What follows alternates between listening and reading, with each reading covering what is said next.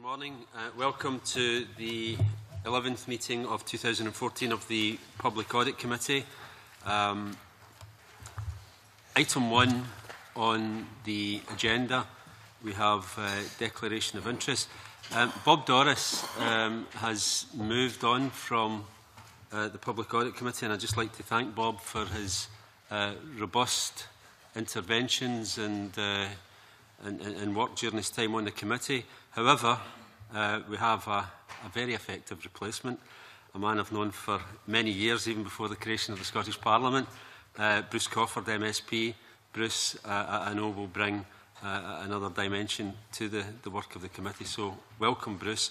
And can I invite you to declare any relevant interests? No relevant interests to declare. Thank you, Convener, for asking me or saying such nice things at the beginning. Thank you. At the beginning. Item 2. Can we, decisions in private, can we agree to take items 5 and 6 in private? Agreed. Right. Item 3, we have Section 23 report on accident and emergency, a performance update. The committee will recall that we have previously taken evidence from the Auditor General and Audit Scotland on accident and emergency, and this is an interesting update. So the Auditor General is accompanied by Catherine Young and Tricia Meldrum. Can I invite the Auditor General to brief the committee? Thank you, Convener. The report that I'm bringing to the committee today, as you say, provides an update on how the NHS has been performing against the 4-hour waiting time standard in accident and emergency since our last report in 2010. A&E departments provide a really important service for patients with serious injuries or illness, and it's important that patients are seen quickly. The government has a standard that 98% of A&E patients should be treated and discharged or admitted within 4 hours of arriving. In April 2013, it also introduced an interim target of 95%, which it expects NHS boards to achieve for the year ending this September 2014. As the committee is aware from my recent report on NHS financial management, the NHS in Scotland is not currently meeting the 4-hour waiting time standard for A&E. Performance against the target has deteriorated since 2010, although it improved during 2013. There is significant variation in performance across A&E departments, with 14 of the 31 A&E departments meeting the 95% interim target in December 2013. It's important to say that there's no simple explanation for why more patients are now waiting over 4 hours. A&E departments are part of a much bigger health and social care system, and pressures across the system can mean that patients can be delayed in A&E. For example, many patients need to be admitted to hospital, and delays can be down to a hospital bed not being available right at the time that it's needed. This may be because another patient is waiting to be discharged from hospital later in the day, and so is still occupying the bed that the new patient will require. We know that more patients are now being admitted to hospital from A&E, and there are more delays in A&E because patients are waiting for a hospital bed to become available.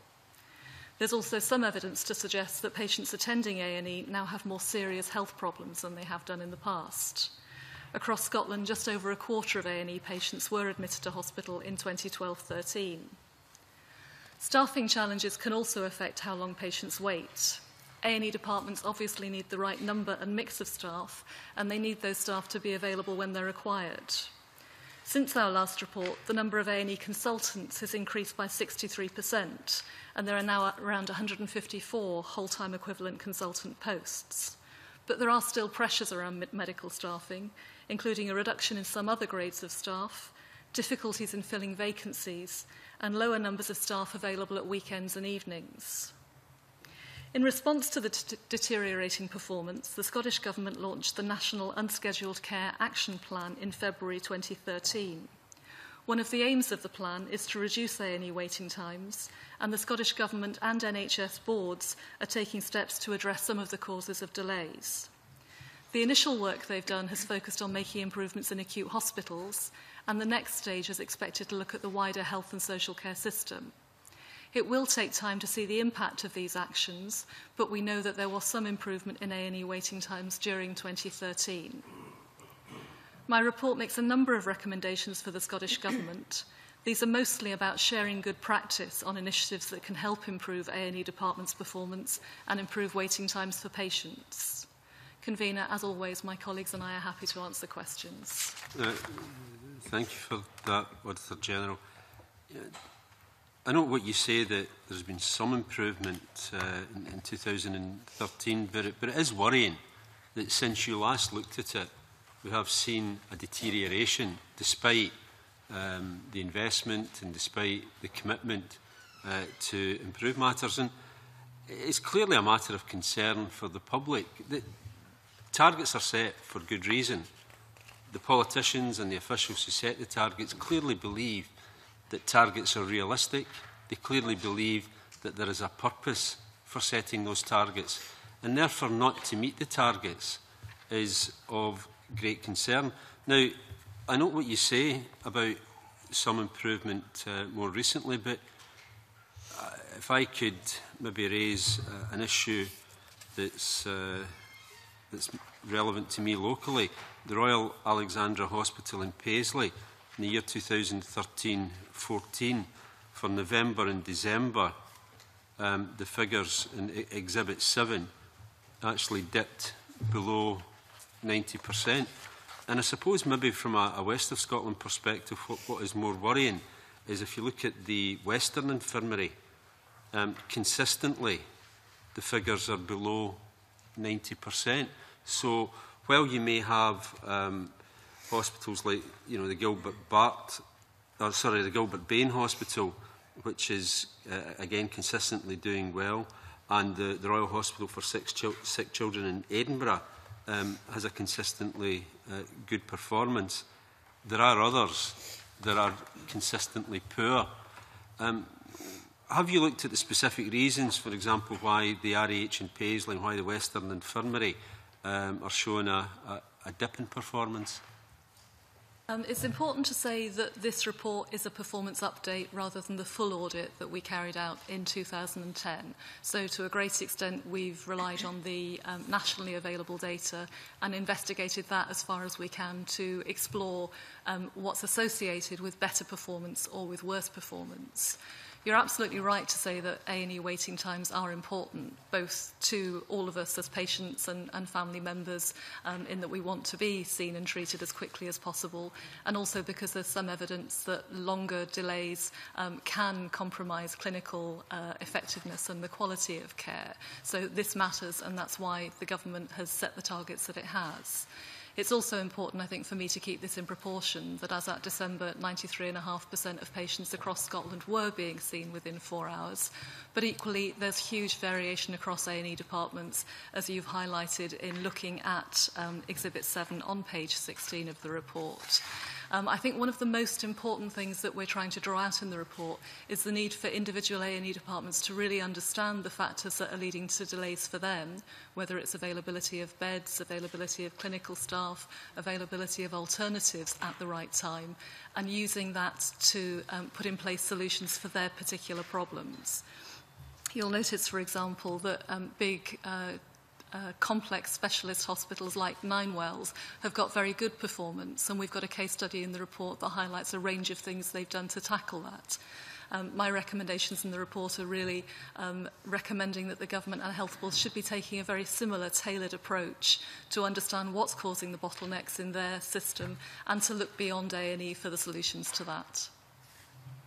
Have you identified problems either with investment or ineffective management as being issues? And again, forgive me for being parochial, but just sticking with Greater Glasgow and Clyde, in December of the 2013-14 period, Glasgow Royal Infirmary below 90%, Inverclyde was above it, RAH in Paisley below, Royal Hospital for Sick Children was above, as was the Southern General, but the Victoria and the Western Infirmary were both below 90%. What would cause that type of cluster? as we say in the report, the things that affect A&E performance really are complex and interrelated. First of all, the rate of attendance at A&E is affected by deprivation in the local area and by the distance from where people live to the A&E department, so that's a starting point. Interestingly, we know that total A&E attendances have dropped very slightly since our last report. There's been a rise in minor injury units, but A&E attendances have gone down. But we have seen both an increase in the number of older people attending A&E and an increase in the number of people admitted from A&E, suggesting that people are sicker than they previously were, more seriously in need of attention. And then, as you touched on in your question, there are real differences in the way that A&E departments are managed as part of the wider system. So in Tayside, they've worked very hard to make sure they've got appropriate specialist medical staff available, not just during the working day, but in evenings at weekends. As soon as it looks likely that a patient may need to be admitted, they start the process of identifying a bed so there isn't a wait for that. They work very hard at making sure GPs can refer directly to wards rather than through A&E, and they signpost alternatives to accident and emergency departments. So that whole system of making it work seems to be very effective in Tayside, and we think there's scope for other A&E departments to be doing more of that sort of approach. Would you have then expected, after the recommendations that you've made with increased investment, the fact that areas like Tayside can achieve it, that you should be seeing that across Scotland? It's certainly the case that since the government's national unscheduled care action plan was introduced a year ago in February, we've seen an improvement, as we say in the report. And we think there's scope for that improvement to be more consistent right across Scotland. Equally, we do know that A&E departments can be an important indicator of pressure on the system as a whole. We know there are financial pressures. We know the population's ageing. We know all of the pressures that we've discussed in this committee before continue, which is why we think focusing on this specific indicator isn't an end in itself, but is an opportunity to look at the way the system as a whole works. Thank you. Ken McIntosh. Thanks, Convener, and thank you for the report, Auditor General. As well as the missing the 4-hour target, I have to say I was slightly worried by the number of other statistics that emerge in your report, in particular on page 18, paragraphs 19, 20 and 21. You've suggested that, not suggested, you've stated quite clearly that the number of patients who waited longer than 12 hours has also increased. The median wait for patients has increased. So that means that it's not just people not meeting 4 hours. The average experience for patients is getting worse. And very worryingly, a huge number, 70,000 patients, are now being seen in the last 10 minutes. This doesn't paint a very good picture at all, does it? I think if you look at Exhibit 8, you can see very clearly that sense of the pressure on A&E departments building up, increasing since our last report in 2010. All of that's important because in spite of all of the efforts that the government and NHS boards are making to meet the target of 95% of people being seen and either treated or discharged within 4 hours, those pressures are still there. That's not going to change. We know that the population is ageing, that older people are more likely to attend A&E and more likely to need to be admitted, that more people have got complex health problems. All of that's part of what's going on. And it's why we think A&E departments need to be seen within the context of the whole health and social care system locally so that those pressures can be properly managed. But they're real, no question about it. But you'd agree that it's not just about this one target of 4 hours. The fact is that the overall experience seems to be there's a problem across the whole area of A&E here. What we say in the report is that this is an indicator of real pressure in A&E and across the health and social care system. The fact that the median wait has increased isn't necessarily a bad thing in itself, although it's obviously bad for the people who might have been seen in an hour previously and are now waiting 2 or 3 hours. It may mean that there's more appropriate triaging and people are being, their needs are being more tailored in the care that they're getting. But it certainly is an indicator that there's pressure in the system and that we believe a number of boards will find it hard to meet the 95% target by September of this year. Is that the average experience? When you talk about the median, how long are patients waiting now compared to what they were waiting? We report in paragraph 20, as you highlighted, that the median has increased from 99 minutes in 2008-9 to 126 minutes in 2012-13. I think that we don't know what that figure is for December 2013 because it's not reported nationally. So we've used the most up-to-date available data that is available nationally. I'd expect there to have been a slight improvement by December 2013, as we've seen across the rest of the A&E performance, but we don't know that yet. There was a particularly worrying comment about the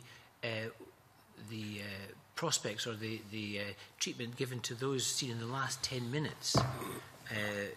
You suggest that national data show that patients who are admitted just before the end of the 4-hour period are likely to spend longer in hospital.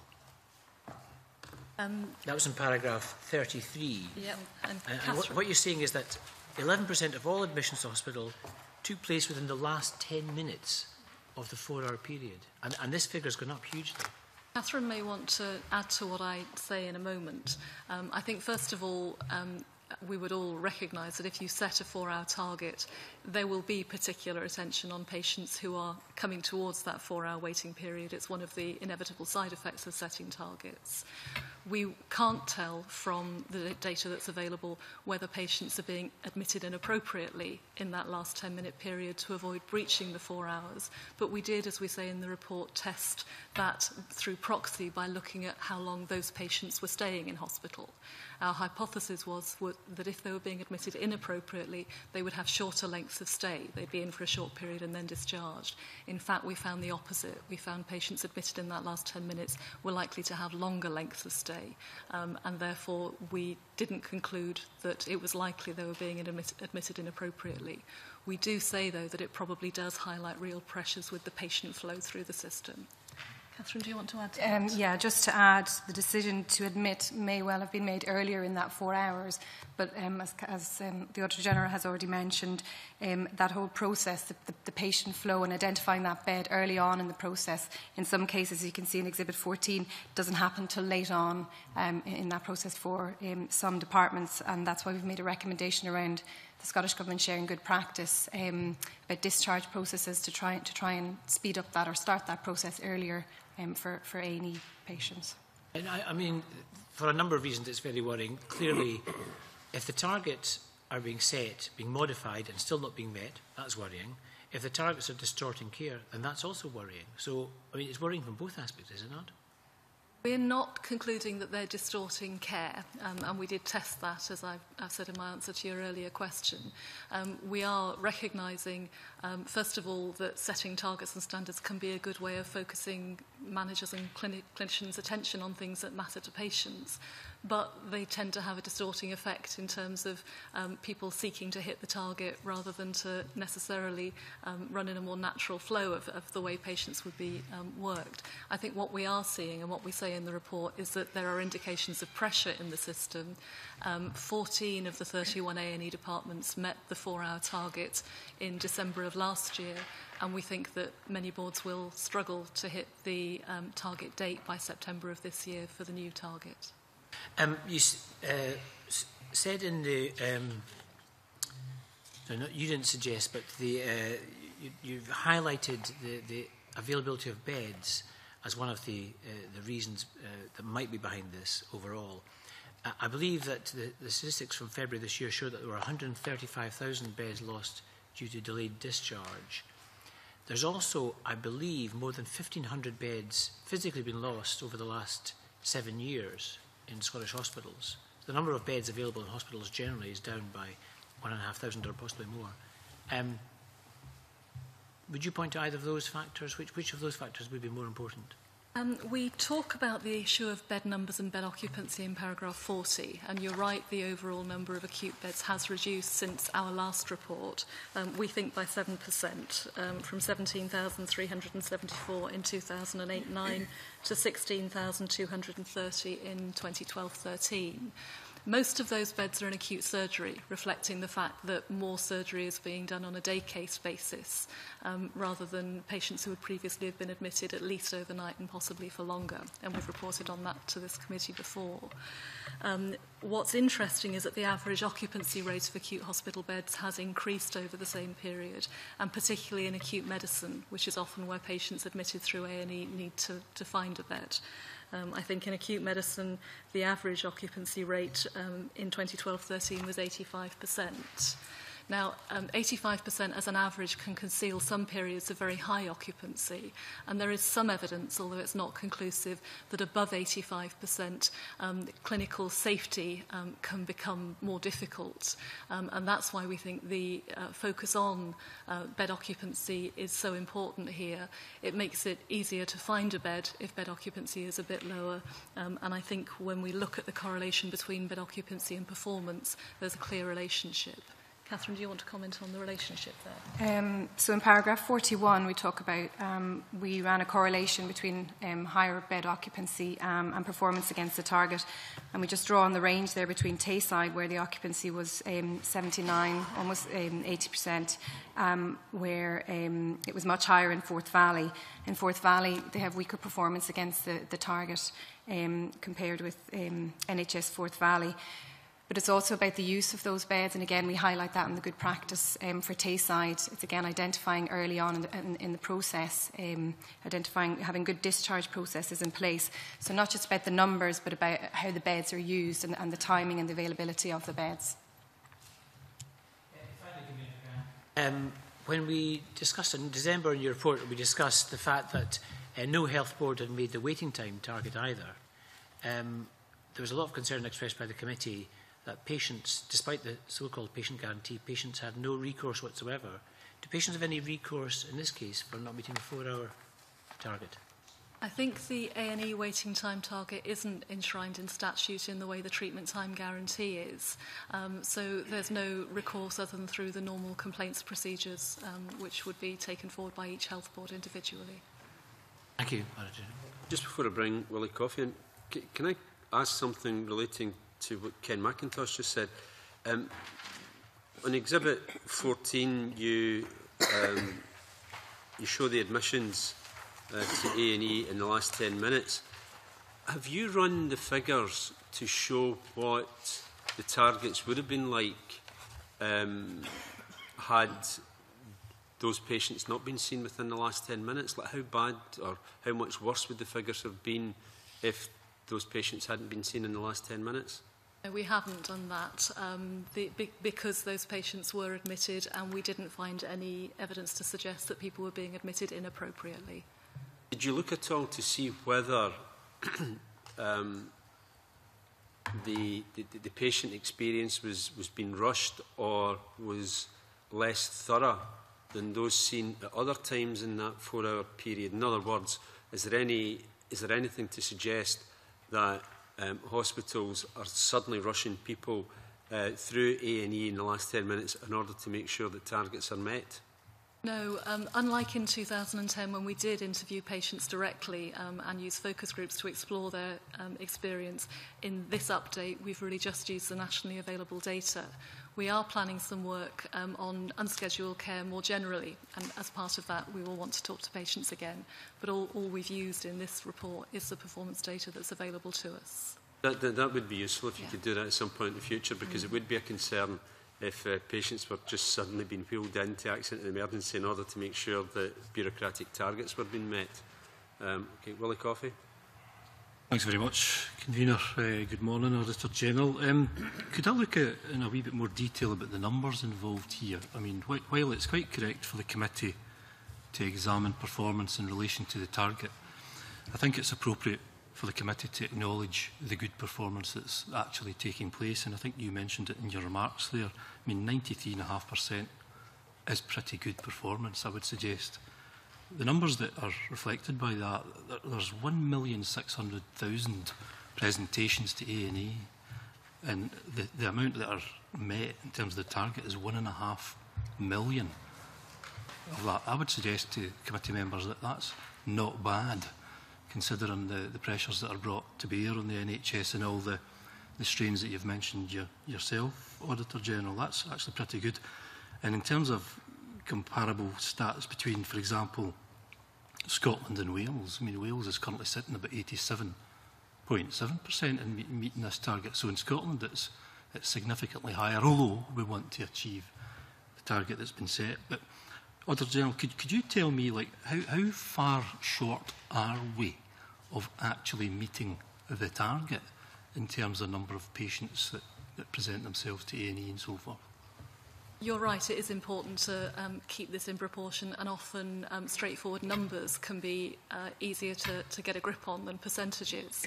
If I focus on December 2013, which is the latest figures available and the point at which it was possible to see an improvement from the low point in January 2013, we say in the report that 8,300 patients across Scotland waited for more than 4 hours and 118,000 waited for less than 4 hours. So 118,000 to 8,300, a good performance for those 118,000, but clearly not as good as any of us would hope for the people, the 8,500 people with the longer wait. In terms of what 95% would look like, which is the interim target that government set for September this year, I think you'd expect that 8,300 to come down slightly to somewhere nearer 7,500, and we can give you the exact figures separately if that would help. The 98% standard, of course, which is still in existence from the government, would require a further shift again. What we focused on particularly in this report, though, is the variation across Scotland, that 14 of the 31 A&E departments reached the target in 2012-13, 17 of them didn't, and as you can see from Exhibit 7 on pages 16 and 17, there is still quite significant variation between A&E departments in the extent to which they're meeting the 98% target, those shown in green, meeting the 95% target, those shown in amber, and missing both of the targets, those shown in red. And it's that variation that we think it should really be the focus of attention now. But, you know, compared to the total number of presentations that we're getting in Scotland in a given year at 1.6 million, I mean, the numbers that we need to achieve throughout the health boards and hospitals and so on to reach that 95, it's not significantly high compared to the number of people that are presenting to us. I mean, it's not a huge number, as I understand it, to allow us to get to that target. I think I'm at the limit of my ability to do mental arithmetic in front of the committee, so we'll give you the figures separately if we may, Mr Coffey. And I think I can only agree with you that 93.5% is by no means a bad performance. It's higher than it has been historically and higher than in some other parts of the UK. But equally, for each of those 8,300 patients who are waiting longer than 4 hours, it's not ideal, both in terms of their experience and potentially the quality and clinical effectiveness of their care. So I think we're all interested in pushing it up to the government's target and then onto the standard in due course, and recognising that there are real challenges in doing that. And looking at recommendations to how to improve this, I noted in the report that you'd said that discharges from hospitals tend not to occur over the weekend, but that presentations to A&E tend to go up on Mondays and Tuesdays, which was a surprise to me, actually. So, I mean, it seems kind of obvious to me that there's an opportunity there to make a significant improvement by doing something fairly simple, and that is to try to manage the discharge process at an earlier part of the week so that beds become available at the expected point when people present to A&E. Is that something that you made clear in the report? I couldn't quite see that as one of your recommendations. I think it is one of our recommendations and one of the things we focus on in terms of bed availability, not just days of the week, but time of day. Very often patients who are being discharged leave hospital in the afternoon, which means that if I rock up at the A&E department at 9 o'clock in the morning and the decision is taken to admit me, the bed may not be available until 2 o'clock, which is more than 4 hours before we start. Places like Ninewells and Perth Royal Infirmary are very good at monitoring the time of day at which patients are discharged, at doing discharge planning better and managing the admissions process better. So all of that means the system comes together in a way which lets them achieve very strong performance consistently in ways that other boards and other A&E departments are still struggling to do. I think what I say is that it's simple, but it's not easy. Yep. I think there's an opportunity there to do something to really make an improvement here. My last point, Convener, was in that point about the median. You know, the median is the most frequently occurring time. It's not the average, it's the most frequently occurring, and according to your report, the median waiting time is 2 hours, 6 minutes. And I recognise that has gone up, but it's 2 hours, 6 minutes, which is well within the target time of 4 hours. So I think we have to put that in context, that while it has gone up, the median waiting time for patients in Scotland present to A&E is 2 hours, 6 minutes, which is well within the 4 hours. And would you recognise that? Absolutely. One of the purposes of this report and all our reports is to try and be as transparent and objective as we can about that performance data. It's very clear that the median is 2 hours and 6 minutes, well below the 4 hours. It's also true that it has crept up, and I think our concern is that that's just a sign of growing pressure in the system, and we can see that in some of the A&E departments very clearly. Convener, can I just go back to Ken McIntosh's point about the 11% of all admissions to hospital from A&E departments took place within the last 10 minutes in paras 32 and 33. Auditor General, I think you said that you didn't in this particular exercise assess directly from patients why that was the case, but can you shed any light on the underlying reasons why that figure is as high as you found in your report? Our hypothesis is that it's boards doing what they've been asked to do, which is to make sure that as many patients as possible have been seen and either admitted or discharged within 4 hours. As Mr. Coffey has said, the median time is 2 hours, 6 minutes, so we know that for most patients the process is starting well, and many can be discharged very quickly once they've been either treated or referred to a more appropriate place. For those who can't, we know there can be delays in finding a bed, in getting a clinical assessment carried out, in identifying a specialist to carry out an assessment where that's needed. And our experience from earlier work is that A&E departments will work very hard to make sure that is happening within 4 hours.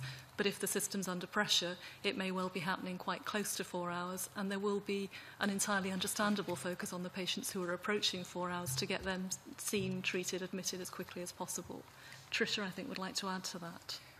Just, if you look at Exhibit 14, it's just to raise the point again, we talked about 9 wells, and 9 wells doing more to identify patients who need a bed early in the process and start looking to identify a bed for patients early in the process. And again, you see that 9 wells being very low down in that table in terms of the percentage of patients admitted in the last 10 minutes. So again, they put in place a number of things that mean that they're able to be admitting patients a bit earlier.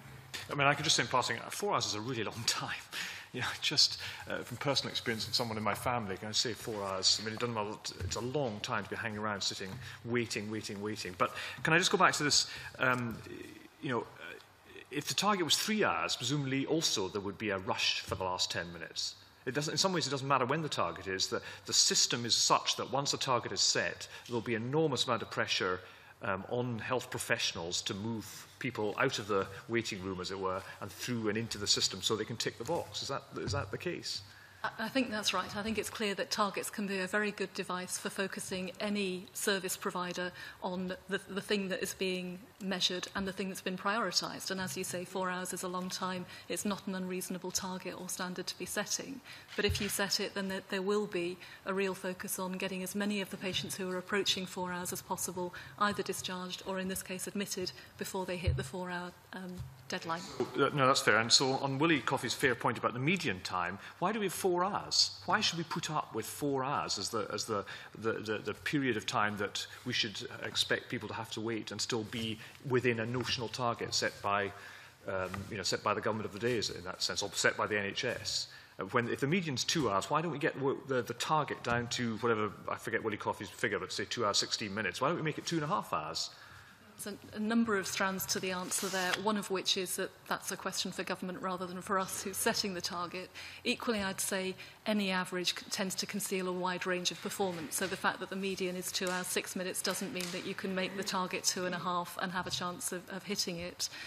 Equally, I think the College of Emergency Medicine have cited evidence which says that after 4 hours, there is a risk of both quality and clinical effectiveness being compromised. So as we understand found it, there is some basis in the clinical evidence for 4 hours, even though it can feel like a very long time to be waiting to be treated or discharged in an A&E department on a busy Saturday night. Okay. And just finally on this particular point, is it your desire to actually, from Audit Scotland's point of view, to do some more work on this in relation to actually understanding from patients and I guess also from health professionals why the figure would be 11% of all admissions in the last 10 minutes? Yes, we are carrying out a wider piece of work on the unscheduled care overall, not just here. Catherine or Tricia may want to tell you a bit about what our thinking is on involving patients in that. Tricia.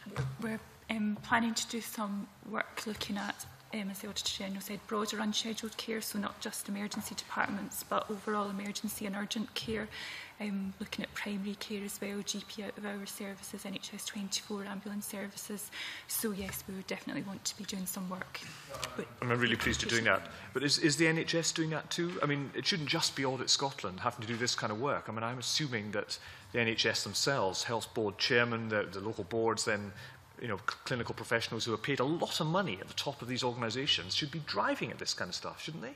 Each of the 14 health boards, territorial health boards, has produced and submitted to government a local unscheduled care action plan, which we've reviewed as part of this work.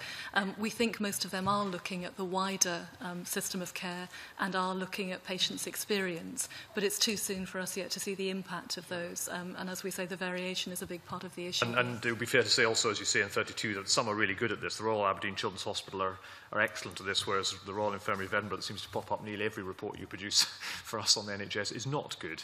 So presumably that's where the focus should be, on those who are not delivering.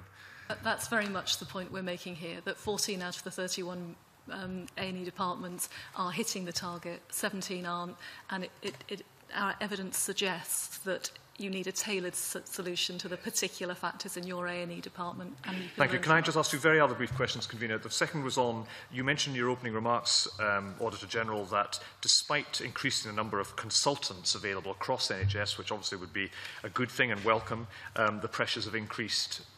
Why is that? I mean, we are taking on more professionals at consultant level, presumably to target particular problems, and yet these figures that you presented to us today are worse. Why would that be? Exhibit 21 on page 34 tries to summarise that. And you're right, we've seen something like a 63% increase in the number of consultants in post, whole-time equivalent, which is a good thing because that senior decision-making seems to make a real difference. We have seen a reduction in the number of doctors in training working in A&E, partly because of changes to the way doctors are trained in general, which is aiming to give them more of a generalist and less of a specialist training so that they're better able to meet the needs of an ageing population. And some A&E departments clearly have difficulties in filling vacancies. They can be very pressured posts. There are all sorts of difficulties in recruiting and retaining staff.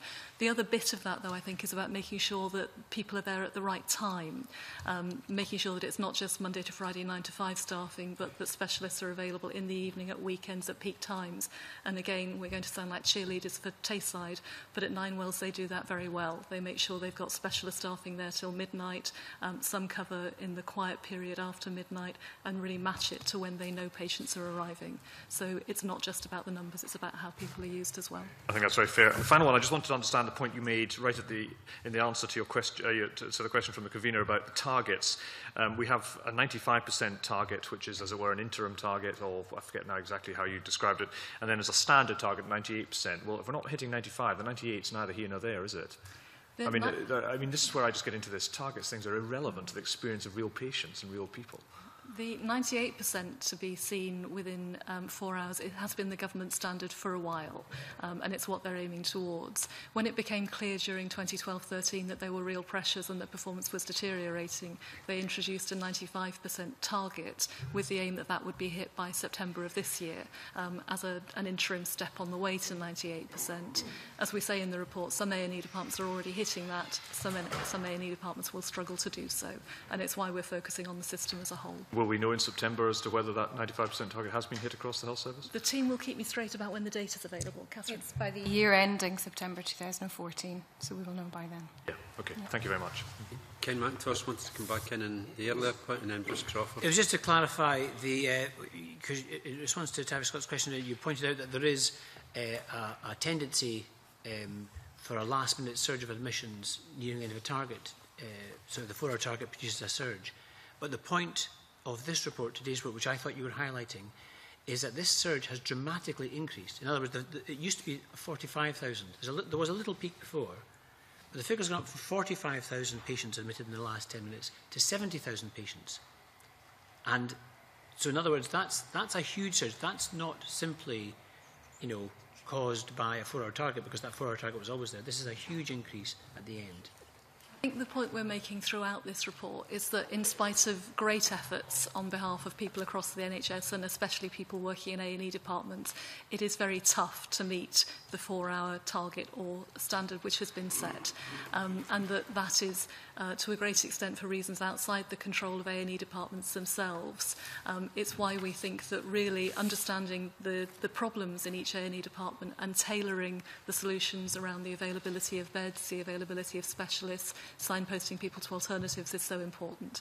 That pressure is clearly there, even though a great deal of effort is going into making sure that as many patients as possible are treated within 4 hours. Crawford. Thank you, Convener. Thank you very much, Auditor General, for your very helpful report, because actually it's helped us begin to have a much clearer understanding of what's going on, although I accept there's much work still to be done, obviously. On the issue that both Tavish and Ken were dealing with, just at the end there, I think it was Catherine, you began to explain to us about while people might be finding a bed in the last 10 minutes, that's not the beginning of their journey, because their journey in terms of their E&E experience starts a lot earlier, and actually their diagnosis, the process of finding out what's wrong with them, discovering what the issue is, coming to a conclusion, is ongoing through that 4 hours, and it might only just be the bed being found at the end. Do you want to just expand a bit more on that, please?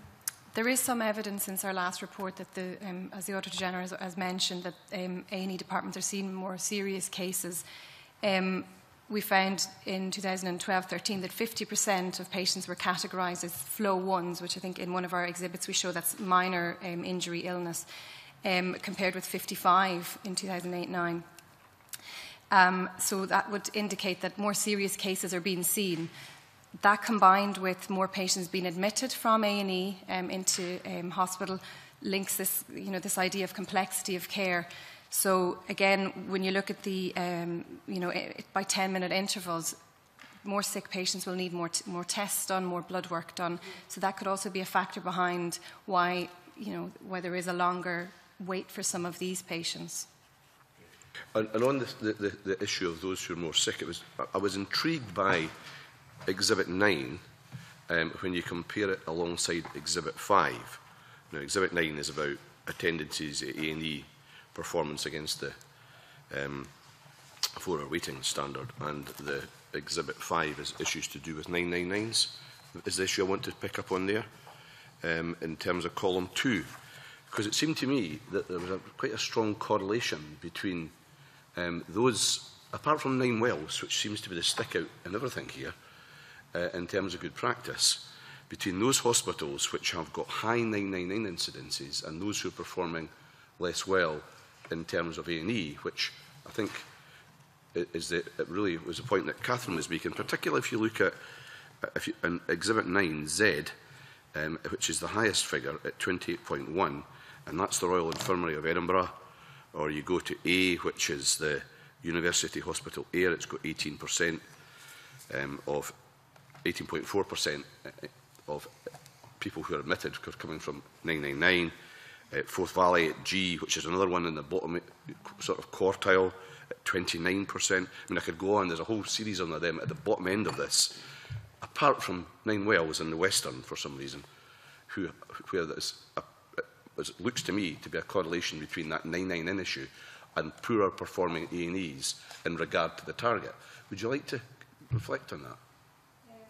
In terms of Exhibit 5, the referral sources, we do highlight later on footnote 10. There are some inconsistencies in how A&E departments record self-referrals. So, for example, some record self-referrals who come in by ambulance. They record them as self-referrals, whereas others record them as 999s. So we didn't actually, when you ran the correlation with the 999 calls, there was no strong correlation between that and performance.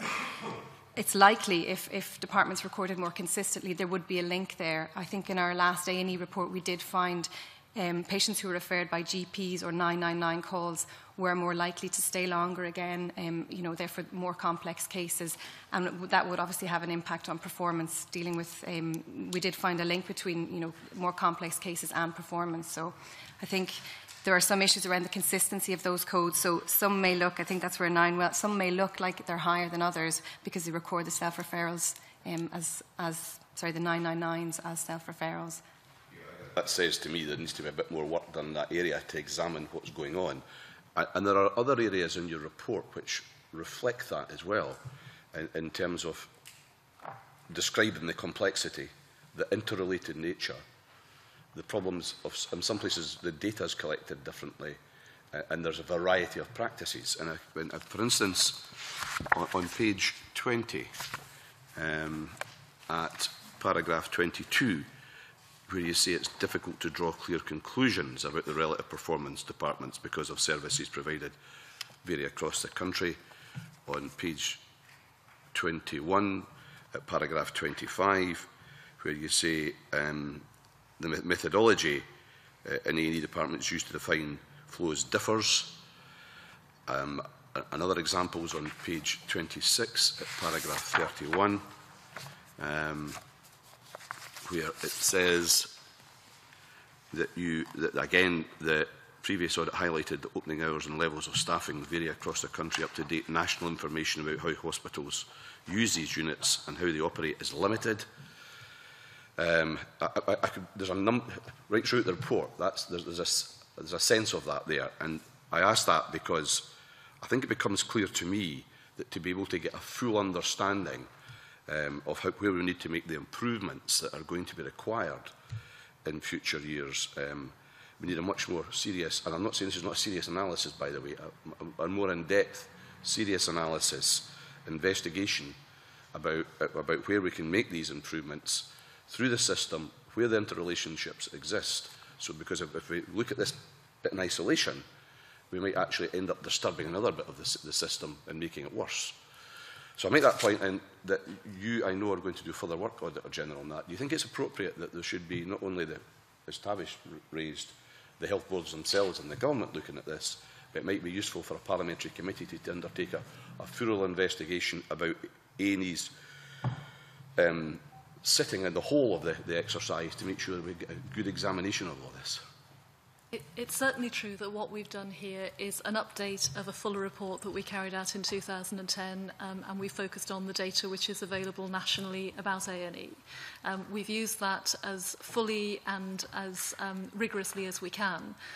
Lucy Jones, who's not at this table, I think has correlated every possible set of factors with each other to see what might be interesting patterns and what might be explanations for them. And we've pulled that out as far as we can. We've also tried to highlight where we think there are consistencies or where simply the data isn't available to draw conclusions. And I think that's very much the intention of the work that the government has asked each of the 14 health boards to do as part of their local action plans in this area. We'll be looking at that as part of our next wider piece of work on unscheduled care as a whole. There may well be aspects of that that a parliamentary committee would want to explore. I think that the trick is to use the data to ask the questions, and I think we've done that as well as can be done, and then to go and explore what the answers to those questions are locally, and therefore what that means in terms of solutions. Okay, that's very helpful. Can you just got a couple of small questions, if it's okay? In terms of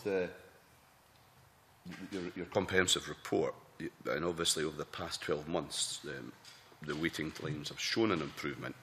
And given that reduction over the past year, if performance continues to follow that trend, would you expect the numbers waiting over 4 hours to fall in the coming years?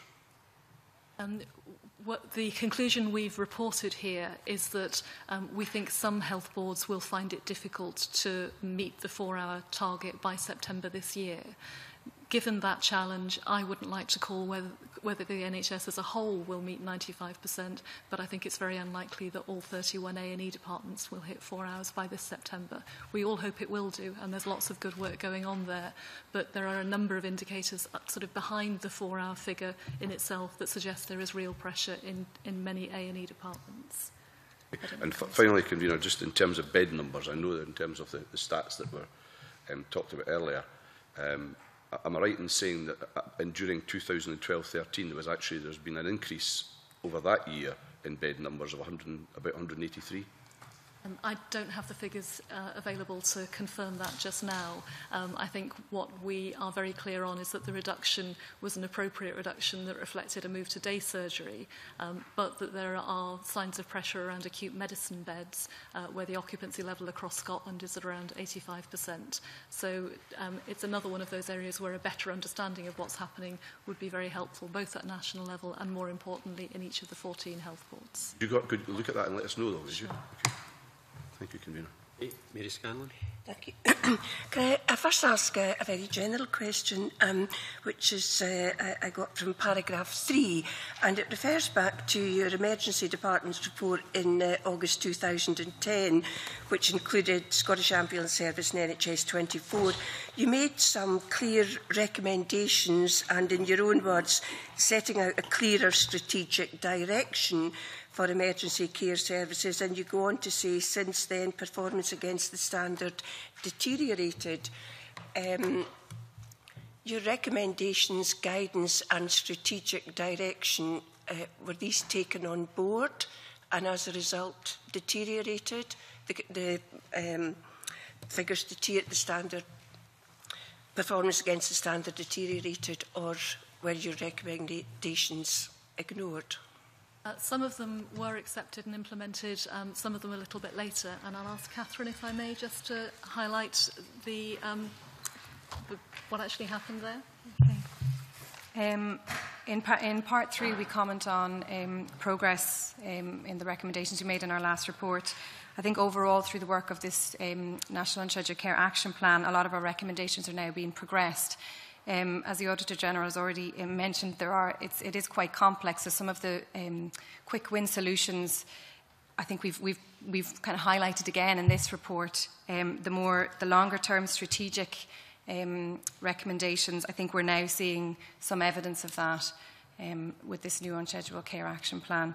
In terms of staffing, benchmarking information, use of assessment units, those sorts of recommendations are now being progressed, and a lot more evidence of the outcomes of those. Presumably, had all the recommendations been adhered to, we would be seeing a deterioration, we would be seeing greater progress. Can I just move on a very quick question? In your comments at the beginning, Auditor General, you did say there were more over 65s presenting to A&E. We know we have an ageing population. You've also mentioned a couple of times today that there are more complex needs. We now have, and it's really a supplementary to Ken McIntosh and Tavish Scott, we've got over 18% of people being seen in the last 10 minutes at Hare Myers and the Royal in Edinburgh. If you take those three together, that, you know, in some hospitals almost 20% are being seen in the last 10 minutes, is it not, and that in that last 10 minutes they are more likely to be admitted to hospital and stay longer? Can you not conclude from the evidence that you've given today that the patients with the less complex needs are being seen quicker, and that the target could be distorting or prioritising the target, those seen quicker, rather than clinical need? Are the targets distorting clinical need? Because it seems to me there is almost sufficient evidence in what you've said today that that's the case. We didn't find evidence of that, and we tested for it specifically in relation to the patients who were admitted in the last 10 minutes of the 4-hour period. We started with the assumption that if those patients were being admitted to avoid breaching 4 hours, they'd probably be discharged more quickly than other patients. And in fact, we found that they were staying in hospital for longer than other patients. Clearly, A&E departments do need to manage the flow of patients who arrive at their front door to make sure that the most seriously ill or injured patients are getting priority and are receiving the range of assessment and treatment that they need. We didn't find any evidence that's not the case. What we did find, though, again, is another example in Tayside of the sort of reception process when somebody arrives, being very clear about whether somebody has got a relatively minor condition that may be able to get them treated and discharged without too much complexity of care, and those who are likely to need both more complex assessment and potentially an admission. And that made a real difference to their overall performance, but also to the quality of care that both of those groups of patients got. They described it as streaming. Now, from the data, we can't tell how consistently that's happening across Scotland, but we didn't find evidence of gaming of the target, only of the fact that a target inevitably does have an impact on where the attention of the managers and clinicians tends to focus as you head towards 4 hours. I think there's no doubt about it that Tayside is a model of best practice, which, to be fair, is not replicated in other 30 A&E units. I would like to go to Exhibit 5 that Bruce Crawford looked at. And I actually found a bit of a difficulty because this time you've looked at accident and emergency within A&E units. The last time, I wasn't on the committee then, but I think you looked at NHS 24, ambulance, etc. So I do find it difficult because we're looking at one part of quite a large model. And I think, in your own words, it needs to be seen as an overall part of the health and social care system. But to me, Exhibit 5 was more than interesting. I think, for example, at the Belford and Fort William, 82% are self-referred, and 0 from 999, and 0 from GPs. When I dug slightly deeper into that, I discovered that out of the 31 units, 19 had 0 referrals from GPs. And I just want, are people just bypassing GPs? Is it too difficult to get a... I don't know, maybe I'm reading too much into this, but I have to say that I was shocked at that figure. The other figure that I was a bit shocked at, well, the one I was delighted about was the minor injury units, that there are so few referrals there, and to me that tells me that they're doing an excellent job and they are freeing up resources in A&E. But NHS 24 referred 0.7 to the Southern General and yet 8.6 to St John's. The GP referrals that I've mentioned, and Bruce Crawford did mention the 999 services, so I won't go into them, but the disparity between different areas of the country, it's almost like different healthcare models. So my final point, Convener, the self-referrals I've mentioned, the Belford and Fort William 82.5, and the Royal Infirmary in Edinburgh 46. So about half. Now, I don't know, I'm finding, because we're only getting one part of the picture here, but if there was any further drilling down to be done, I think, as Bruce Crawford has said, it seems to be within here. I think there's two things I'll highlight here, and Catherine may want to expand on it. First is that, as you say, the model of care varies a lot across Scotland. Partly that's entirely to be expected. Conditions in the islands, in remote parts of the Highland, are very different from those in the major cities in the Central Belt, and what good care looks like is likely to vary as well. We have commented in part 3 of the report that we think there is still room for guidance from the government about different models of care and the way that they work, the relationship with minor injuries units, assessment units, admissions units and so on, is still very variable across Scotland. And that will be having an effect that you can't understand just through the national data. Secondly, as Catherine said in response to Mr Crawford's question, the data here we think is recorded inconsistently, especially in relation to 999 arrivals. It's hard to envisage any A&E departments not having at least some 999 referrals, and we understand that for some hospitals, if the patient or family have dialed the ambulance themselves, that's called self-referral, and if the ambulance was called by a GP, it was a GP referral rather than a 999 referral. So there are some inconsistencies in the data that we refer to that need to be better understood. As a Highlands and Islands MSP, I'm always quick to look at the islands and the remote areas. And although I use the Belford and Fort William, and our highest mountain is close by, and obviously it's a very busy A&E department. But what I should have said is here, Myers and the Southern General are 80 and 79.8%. So the difference between our two biggest cities in Scotland, we've got 46% self-referral in Edinburgh and 80% self-referral in Glasgow. So we can't bring in any rural or remote factors there. I think my question is really, are all parts of A&E working well together? I'm very impressed at the minor injury unit. I think that is a fantastic figure. 0.2 referrals. They are obviously dealing with what needs to be done. Do we need more minor injury units? Is there are there more problems in accident and emergency in areas where there are less minor injury units? I don't know. I just think we need more information about these figures.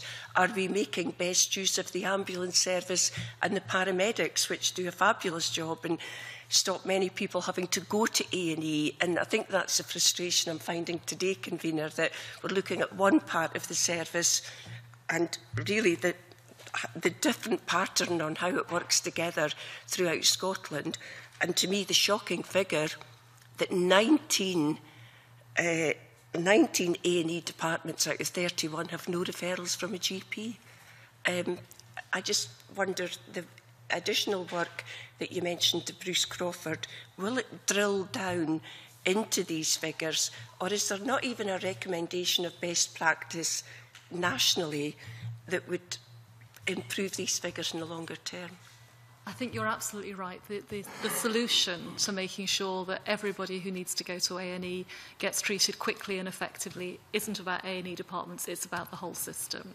And the data at the moment helps us pose some of those questions and answer some of them, but not all of them. And we'll be taking that a bit further in our own work, and the government's trying to do that through its unscheduled care action plan. You asked earlier about the recommendations that were made in the last report in 2010. One of the important ones, I think, that hasn't been fully responded to is about providing that guidance on what models of care are most effective. You can see in Exhibit 4 that the distribution of activity between A&E departments and minor injury units, for example, varies a great deal across Scotland, and not in ways that you can easily explain by geography or deprivation or anything else. The question isn't just about minor injury units, but also admissions units, assessment units, the links with GPs and the ambulance service and NHS 24. And we think that getting those models right in each part of Scotland will go a long way towards relieving the pressure that we know exists. Just finally, there also seems to be a culture. I was quite shocked that in Glasgow, self-referral is about 80%, but 0.7 are through NHS 24. And yet you go to other parts of the country, St John's, 8.6. Is there a culture of people just turning up at the hospital rather than, is NHS 24 perhaps being underutilised in some areas compared to others? Can we say anything about that? We didn't look specifically at NHS 24, although we did, as Caroline has mentioned, the previous report look at referrals in there from NHS 24, and again found that those were mostly appropriate referrals because patients then were actually quite sick and ended up being admitted to hospital. I just would like to pick up on the point of the GP referrals and GP referrals for admission. That's something, again, we highlight in the report. Huge inconsistencies in these two codes. This GP referral for admission is a new code to the data mart over the last, I believe, 18 months or so. But that's, I think, why we've made a recommendation around the Scottish Government sharing good practice on this process the way in which patients are referred into A&E. So, for example, some bypass the A&E department, and some, they go direct into a ward or into a specially, acute receiving unit, and some go via A&E. So, in order to understand the impact the current models have on performance, ISD Scotland is having discussions with boards around these, or completing these codes correctly, because, for example, we know that Lothian, they record they record high GP referral for admissions, or the split between GP referrals for admissions and GP referrals wasn't quite right. And in our fact check with the board, we discovered that there needs to be a better split between these two codes. So there is work ongoing with boards around this new code, GP referral for admissions, and we would expect to see that come through the data mart over the next few months. Colin Keir? Oh, sorry, Bruce. It's interesting the point that Mary raised in regard to the Southern General, but again, this just, I think, emphasises the complexity of it. It will depend on what other services are available in the city. And because the Royal Hospital for Sick Children exists in Glasgow, and maybe more NHS 24 referrals being made there, and as a result, others, because the kids will be going there, obviously, a lot of them, and rather than other hospitals. So I think all that does is emphasise to me even more so the complexity of all this and the interrelationship. Right, there's a need to understand the whole system and a need to make sure we know which models of care do work well. That it's partly what services are available, it's partly how well the health board signpost people towards them so they know they exist and they know what's appropriate. And it's partly developing those further so that, as Catherine said, if it's more appropriate for GPs to be able to refer patients directly to a ward rather than going through A&E, there's a route for them to do that. All of this can really make a difference. Thanks, Convener. Thank you for bringing the report in front of us. I found it very interesting, and given a number of the comments that have come from other sources, Jason Long, the chair of the College of Emergency Medicine, who's been quite supportive of this, Ian Ritchie, the president of the Royal College of Surgeons, who's pleased to see the ongoing work that's been done. It seems to me that we are heading in the right direction anyway, after coming through a period that we were particularly affected by, say, norovirus and stuff like that. So it does appear to be, going by the stuff that you've got in your report, plus what others are saying outside. Can I go just to the beds thing? I pulled just before I came out, the report that was actually produced in March by ISD, which talks, it's in relation to the quarter ending December 13 about beds. And it says the number of available staff beds in acute specialties was recorded as 16,223, as you pointed out, in the quarter ending December 2013. This is actually an increase of 1.1% from the 16,041 in December 12.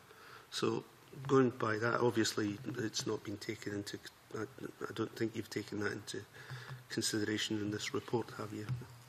What we quote in paragraph 40 is the shift between our baseline in 2008-9, the baseline from our last report, and the latest available figures when we were preparing the report, which was 2012-13.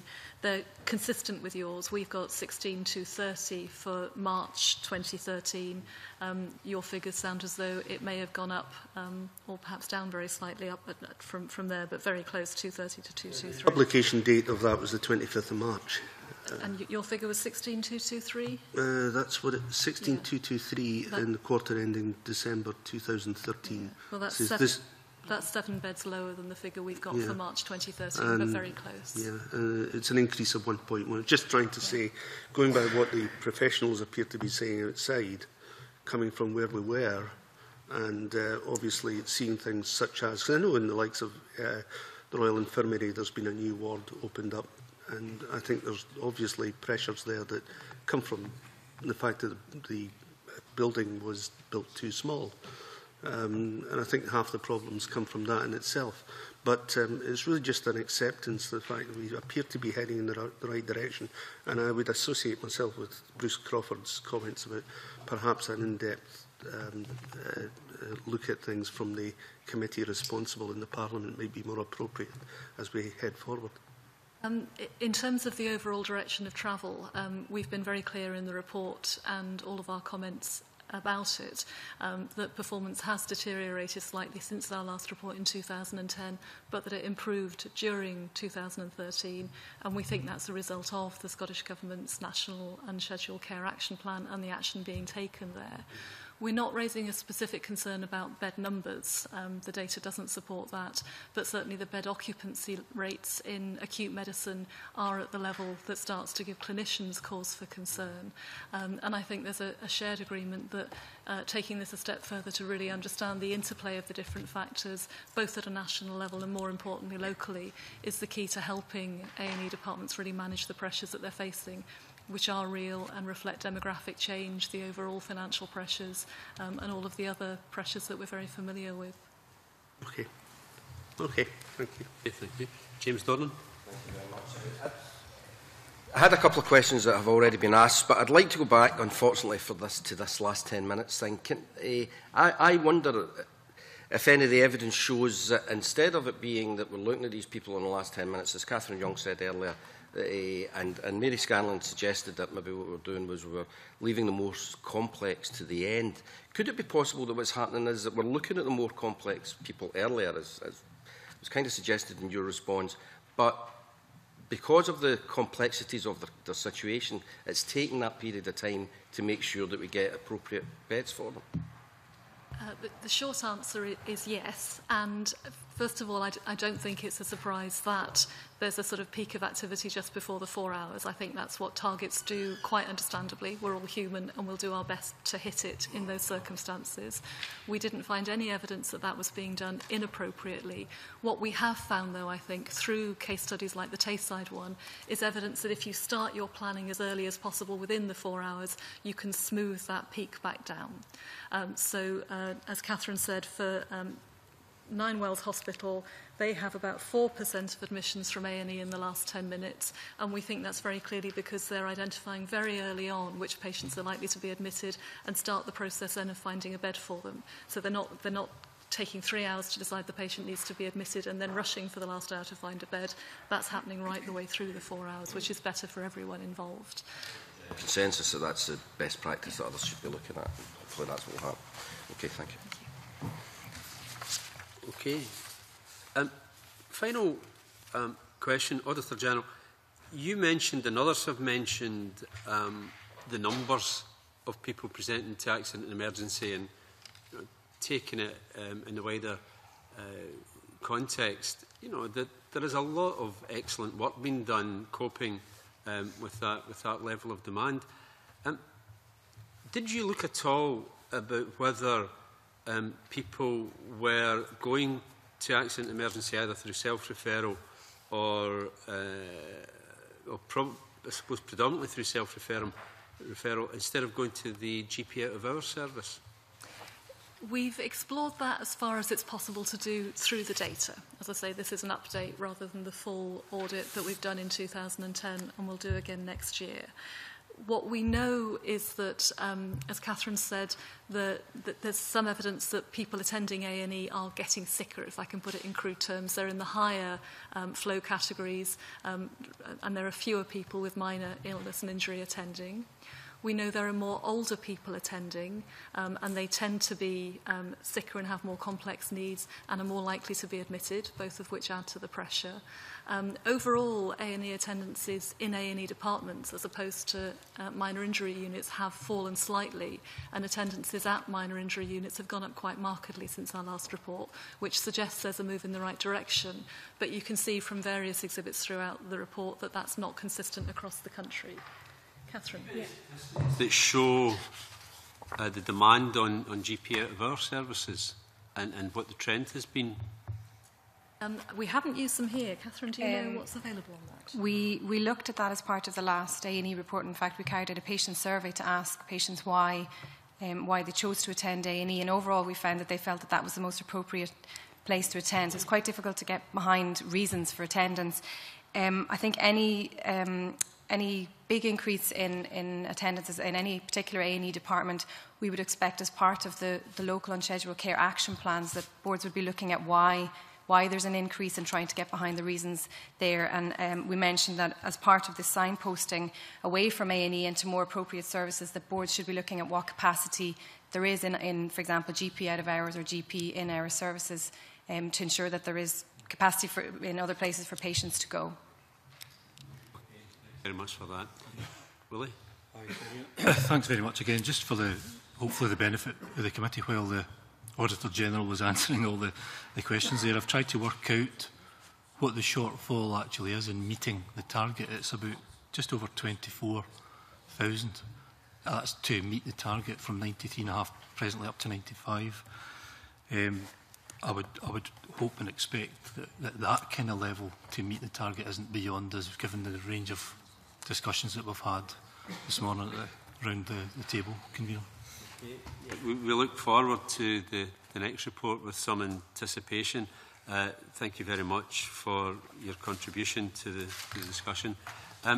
Item 4 on the agenda, we have a Section 22 report, the 2012-13 audit of North Glasgow College, governance and financial stewardship.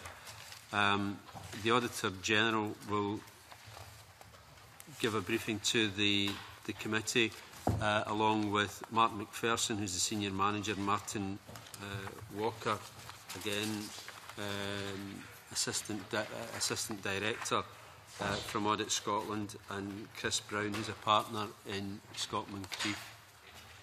Just wait for changeover.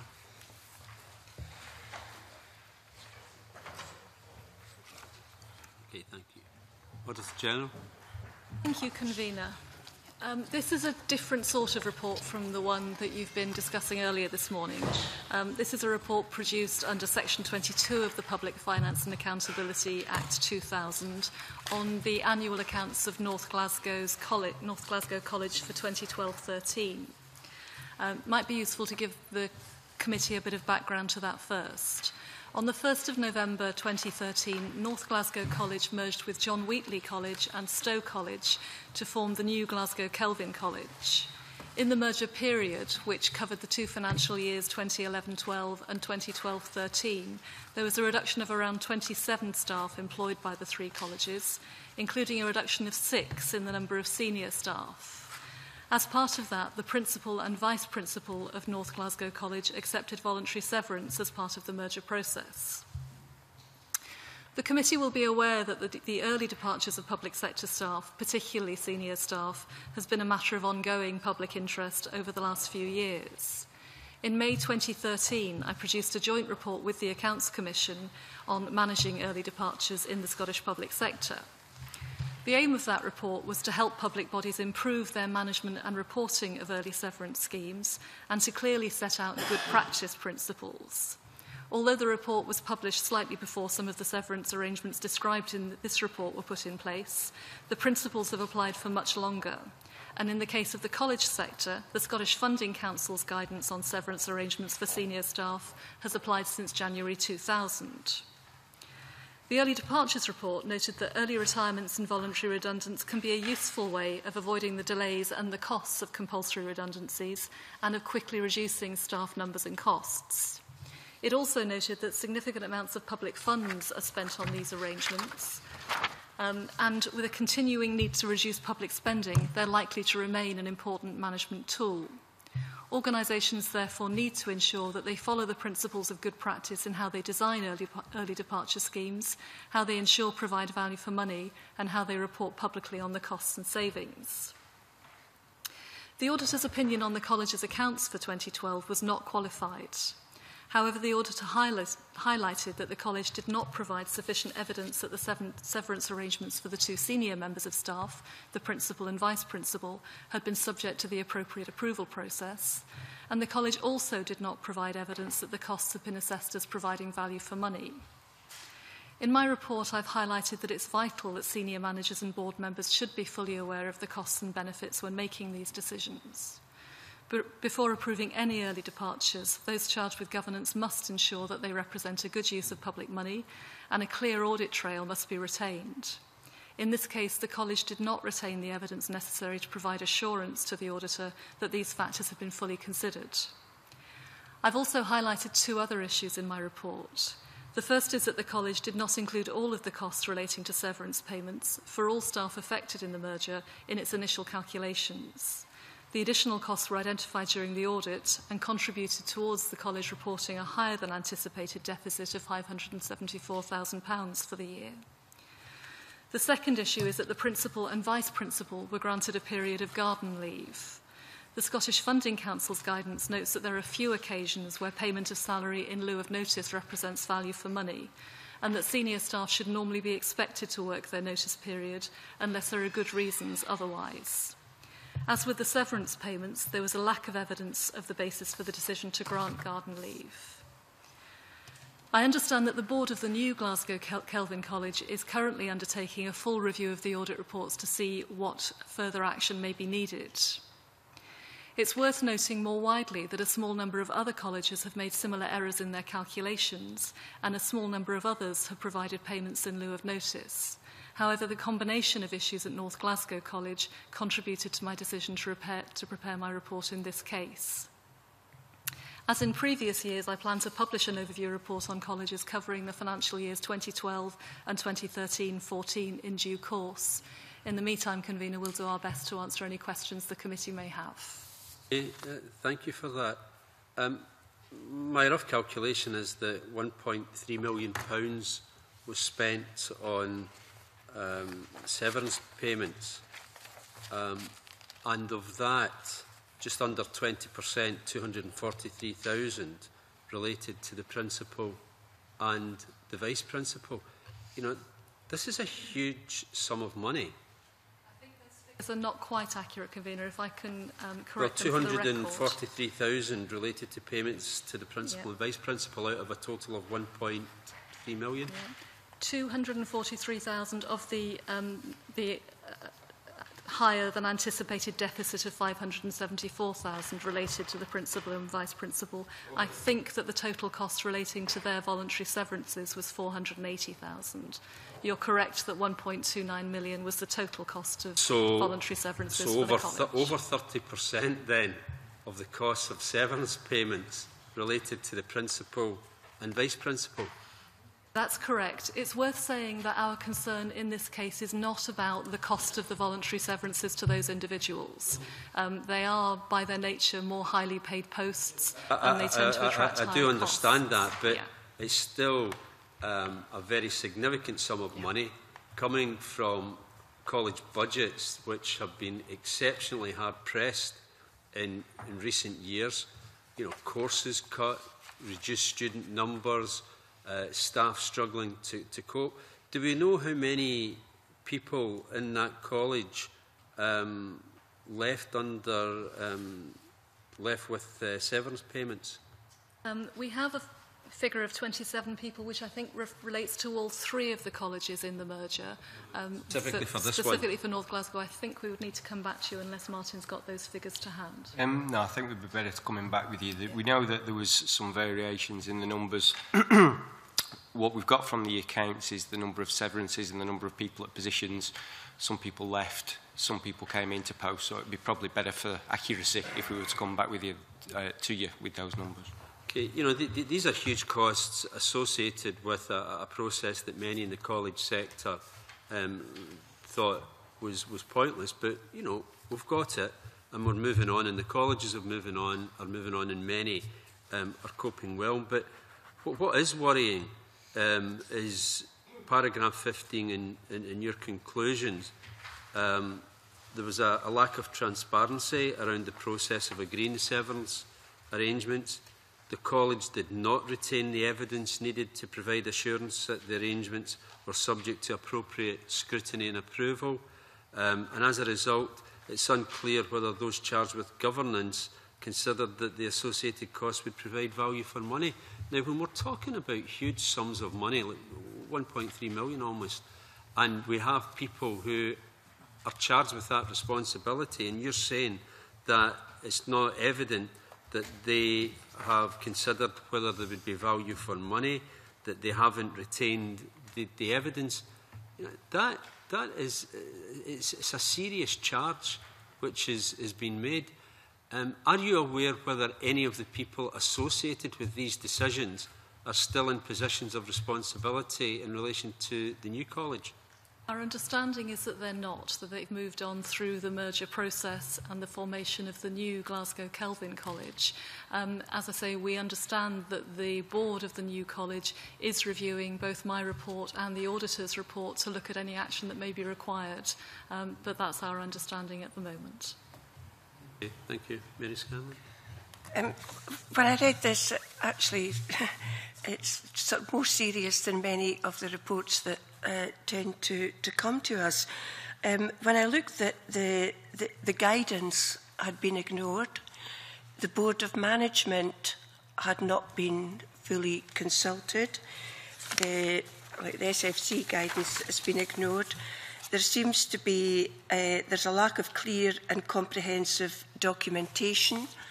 There's a lack of accountability and no details provided in any minutes. So, my concern is who is accountable? Will further investigation take place despite, I think I understand from the convener's question, that those who made this decision are no longer employed by the colleges? Nonetheless, what's happened here, will it just be brushed under the carpet and ignored? What further action will be taken? And I think what I'm asking, because I'm pretty new to this, was anything that was done illegal? I hesitate to use the word fraudulent. You know, what concerns are you raising here today? Because I would hope that we never again see a paper like this in front of us. How can we be sure as an audit committee that 1.3 million will be accounted for and that those who took this action will be held to account, whether that's through the courts or through any other process?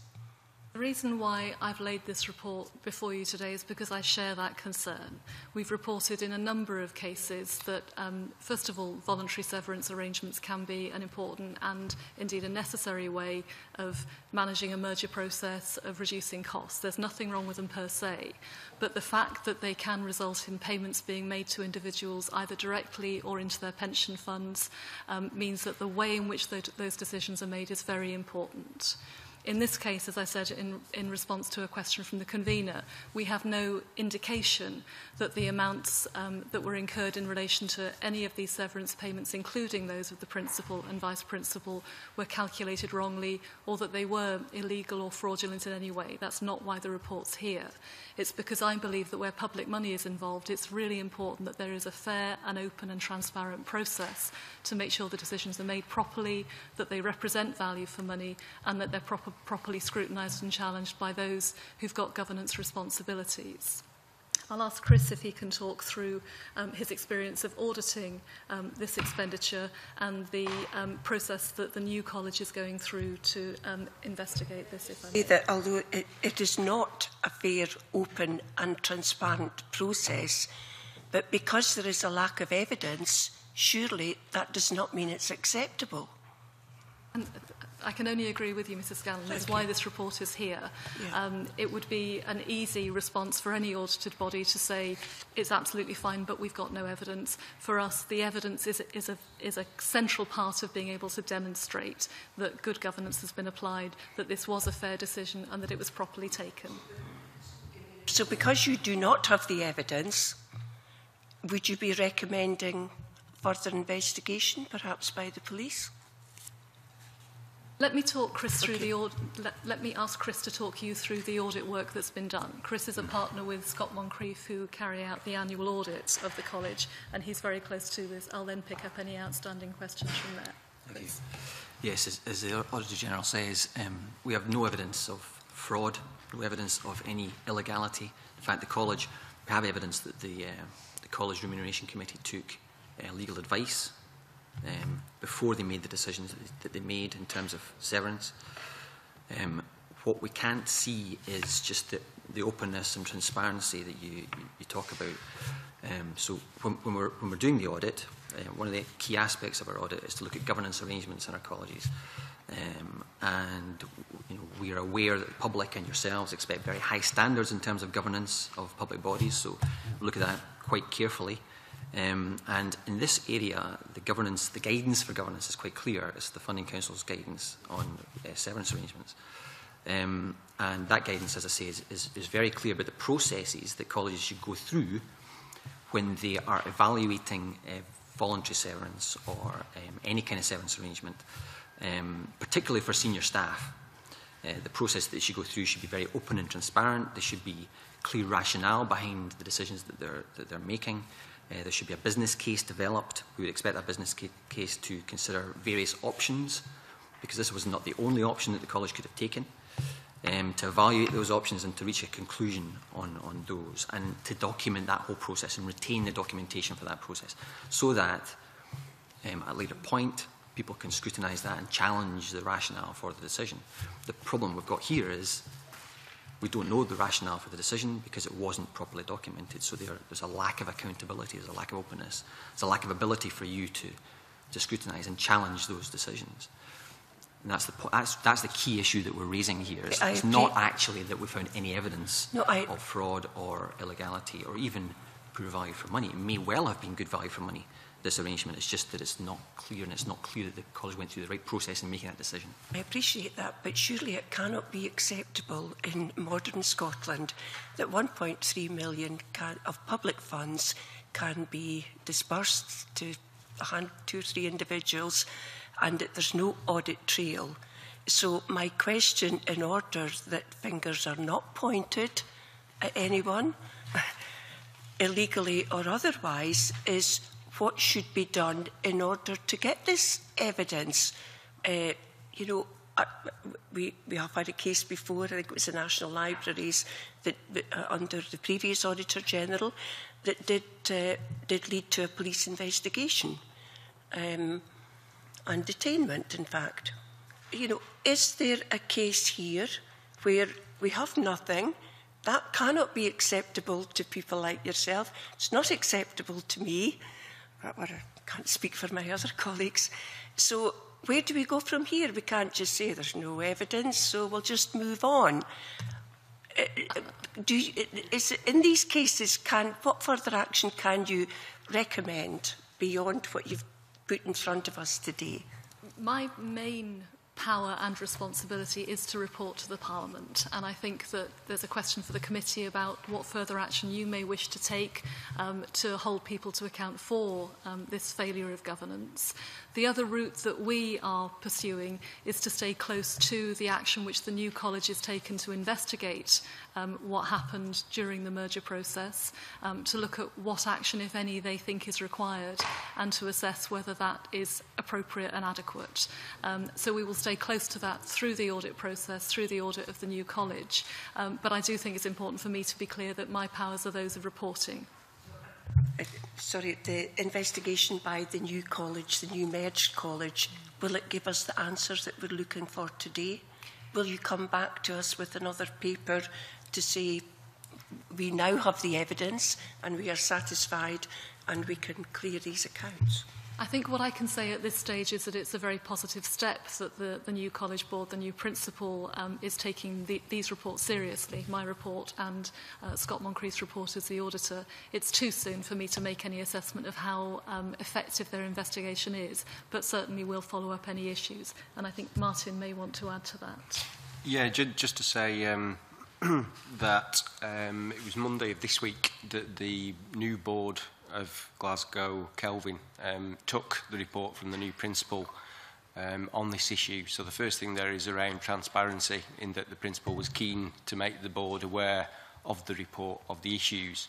My understanding of where that meeting went is that the board of the new college agreed that it should be remitted to the audit committee of the new college, and it will be for them to determine what the next steps are in terms of further investigation work.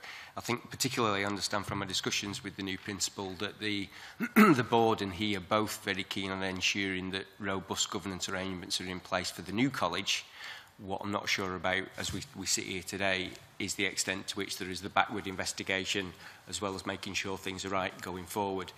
So as the Auditor General has said, that's something that we'll keep a close eye on through the appointed auditor and with the new college. Just before I bring Tavi Scott in, can I get some clarification on the issue of remedy? Mr Brown has said that he hasn't seen any evidence of fraud or illegality, and therefore it's unlikely that that route could be pursued. But if boards of colleges, and this is about maybe, not a warning, but giving information to the boards of the new colleges, and indeed any other public agency, about what is expected of them, that they are not there simply to rubber stamp the wishes of the principals or indeed anyone else in senior management. They have a legal and a moral duty to look after the best interests of the organisation. Is there a civil remedy if it's found that someone has acted without due diligence, maybe not illegally, but has failed to live up to the standards that are expected? Is there a civil remedy that the money can be recovered, not from the recipients because they've entered into a legal arrangement, but from those who made the decision to disburse the funds in the first place? Aware of a civil remedy which exists in relation to these sorts of decisions, unless it can be shown that the circumstances were such that there is some liability there. That's very unusual in audit terms.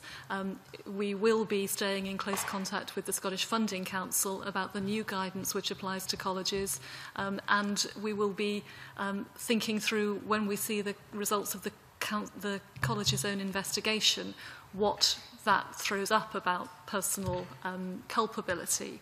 But liability is a difficult question in these cases. It would be worrying if you find the boards of public bodies act technically within the law, but act in a cavalier way that outrages the general public, that they make decisions about extravagant use of public resources, and then we find that not only is there, because nothing illegal was done, there is no civil remedy. Basically, they can do as they wish without any worry.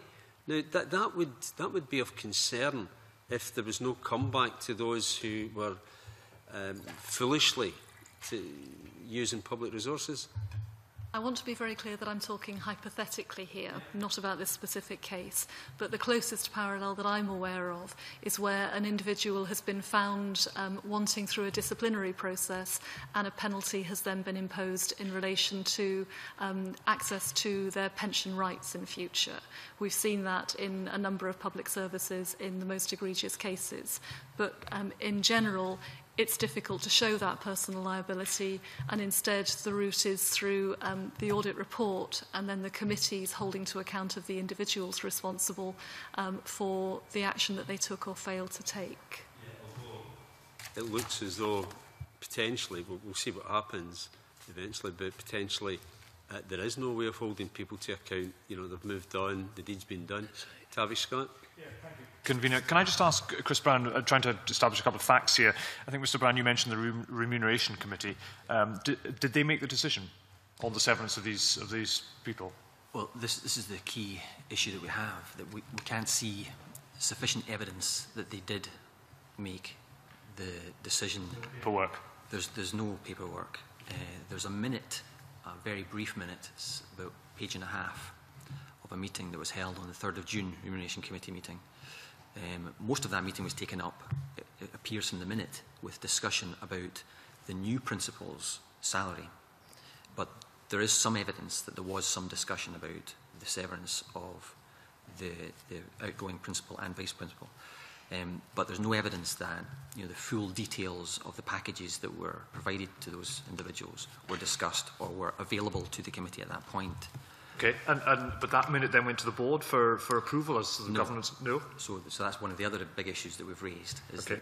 That I saw it. That minute doesn't appear to have gone to the board. How many people were on this Remuneration Committee? Can we name them? Presumably that's a matter of record. Yes, yeah. we could find out the names. But as far as you're aware, they were the people who took the decision. The only documentation we have is that committee, however many people were on that committee, took the decision in relation to the severance packages for these two individuals. Yeah, well, as I say, the point we're making is that we don't have the evidence that actually they did make the decision. Yeah. Because we can't see, you know, the costs that actually were incurred by the college. We can't see evidence that those costs were presented to that remuneration committee and that they approved that expenditure. That's the issue that we're raising. We can't see that, and we can't see that was then presented to the board. Yeah. So you think it was an oral discussion rather than any written, because they could not give you any written evidence at all. It was just an oral discussion without any. It may well have been an oral discussion. Yeah, we don't. But you presumably interviewed them, so presumably you asked them. I don't mean to be kind of aggressive about this, but you presumably said directly to them, "What did you do? How did you come to this conclusion?" So one of the issues that we have with this situation is that. Because the college finished on the 31st of October, well, effectively, the new college started on the 1st of November. The board members of the outgoing college, they finished on the 31st of October. Some of them continued into the new college. But the key individuals, really, the chair of the remuneration committee, who was the chair of the board of the old college, he finished on the 31st of October, which was midway through our audit. So actually I did speak to the chair of the board. He was very keen to talk to me and to give me as much evidence as he had about the rationale for the decision. But he couldn't give me evidence that had been presented to the remuneration committee. And they couldn't provide evidence that the whole board had seen that evidence and discussed it and approved it.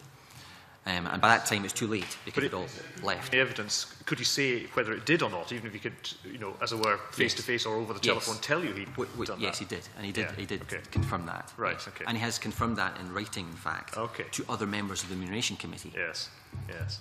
So we understand that there was some communication between members of the remuneration committee regarding the severance arrangements. Telephone calls or face-to-face discussions rather than anything in writing. There's no email trail or anything like that. There's some letters. Yes. We haven't seen the letters from the remuneration committee to the chairman of the board, but we have seen a letter from the chairman of the board back to the remuneration committee members, confirming to them that the proper process was followed. Yeah. So yes, he's very clear that the proper process was followed. It's just that all we have is. Right, okay. No, that's very helpful. I apologise for kind of pursuing this process point. The other point, just on the convener's question about, or the convener's very correct point about the fact that two individuals have gone, they presumably have a legal agreement that they are party to in terms of what they've received. But that legal agreement must be a legal agreement between them as individuals and the previous board. So some lawyer, I mean, I don't mean some lawyer in a pejorative sense, our lawyer must have drawn that up on their behalf under instruction. And an accountant must have, as it were, signed an electronic cheque. So there must be something behind all that. Or was it simple? Or is all you found that actually a lawyer was orally told, draft up some agreement a letter to go to said individuals saying we will pay you X, and the accountant was then told to just rash it on that basis to, as it were, sign the cheque? I'm probably simplifying this enormously, but. You'll understand, I'm sure, that the basis of any audit has to be the financial statements or the audit trail or the minutes or the business case that's been drawn up. In this case, as Chris has said, the former chair of the board has told us that due process was followed, and we haven't seen evidence to support that assertion, which is why we're bringing the report to you today. I need to stress again, we don't have any indication that the amounts the costs incurred in this were improper, but we aren't able to satisfy ourselves that the decisions were properly taken and that they represent value for money for the public purse. Okay, I'll stop at this, but so the crux of this for us in terms of how we analyse what happened, and I appreciate you're experts and we're a committee and therefore by definition not experts, is the person who was the previous chair of that board who seems to have been sure that the proper processes were followed but can't provide or couldn't provide you with any correct or any evidence as to how that process was followed. More generally, those charged with governance, the board has a specific responsibility to carry out. Okay, thank you. That's all. Before I bring Bruce Crawford in, Mr. Brown, can I clarify? You said that there was no evidence. Do we actually know who took the decision to make these payments? Well, we understand from speaking to the chair of the board, the remuneration committee took the decision. That's our understanding. But the point we're making is we don't have the evidence from a minute of the remuneration committee and supporting papers that actually supports that assertion. So, if a college or a remuneration committee of a college decides to make a payment and there is no evidence that they were authorised to do so, does that not then leave them liable for any payment that was made? You know, on whose authority was the payment made if there is no evidence to justify the making of that payment? That's one of the matters that we hope the new college's investigation will explore. You would expect any payment, as Mr Scott suggested, to be properly supported by proper authorisation. The chair of the board has told the auditor that the decision was properly taken. We would expect the new college board to be investigating thoroughly what happened and who is responsible, whether they're a member of the staff or the board of the new college, or whether they left in October last year, as Chris has described. Mr Crawford. At the very least, I think you can say we've got a serious breakdown of governance. People, the general public, will expect us to make sure that we follow the public pound and get that value for money and unearth as much as we possibly can. I recognise this investigation is going on with the college. When do we expect that to be completed?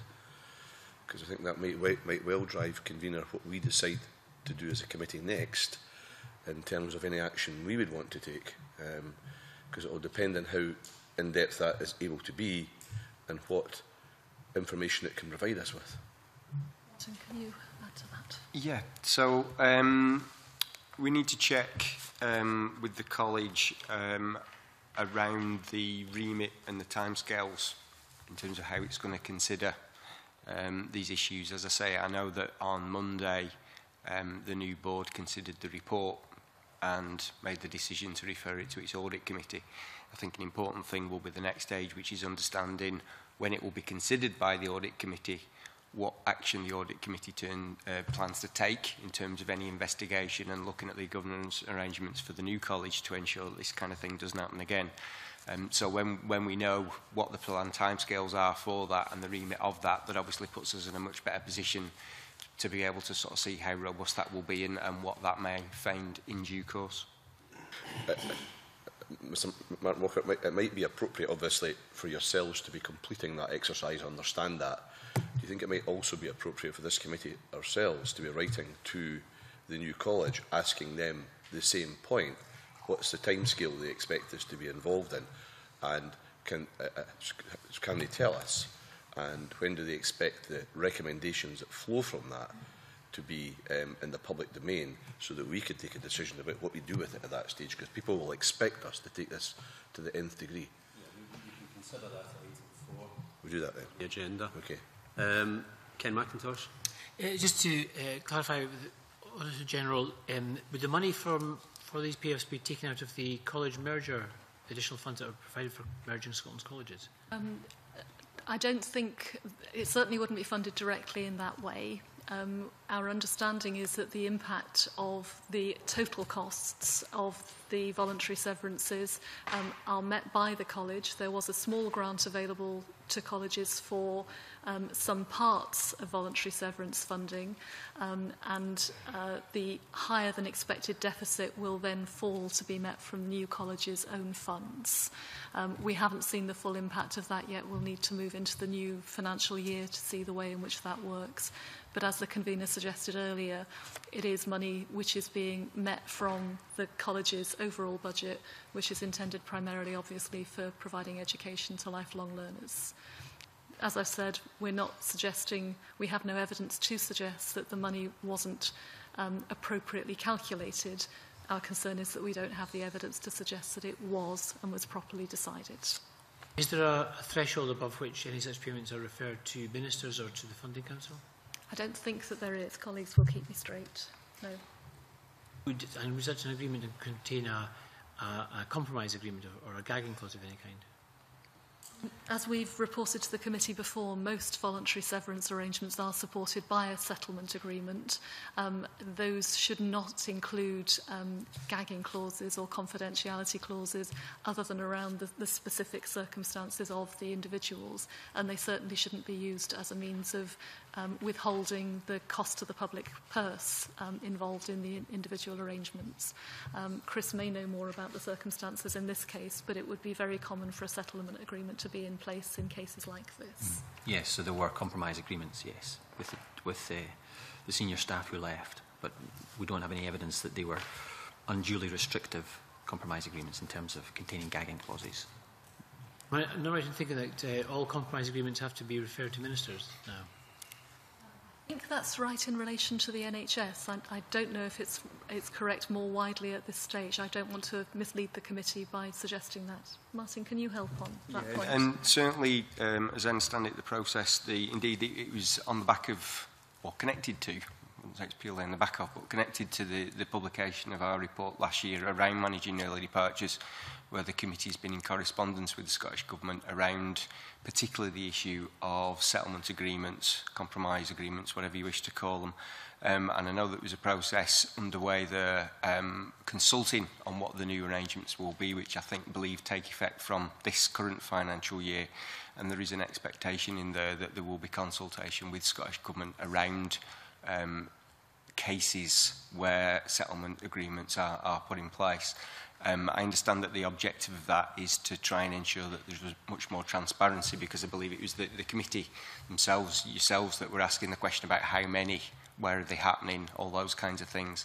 At that point in time, the government's position, there wasn't a centrally held note of all of those. And I think one of the things around the new arrangements is to try and resolve that situation, so there is more visibility about those things. But that new regime, you're absolutely right, that's exactly what's happened, but the new regime has not yet been implemented, is that right? I think the intention was to get that in place for the current financial year, but we need to check on the detail of that. I know that there was some consultation going on about that, so we need to get back to you on that. I think the other point to mention as well is that since colleges became part of the public sector on the 1st of April, they are now subject to the guidance in the Scottish Public Finance Manual, which is the guidance that Martin referred to, that's being updated.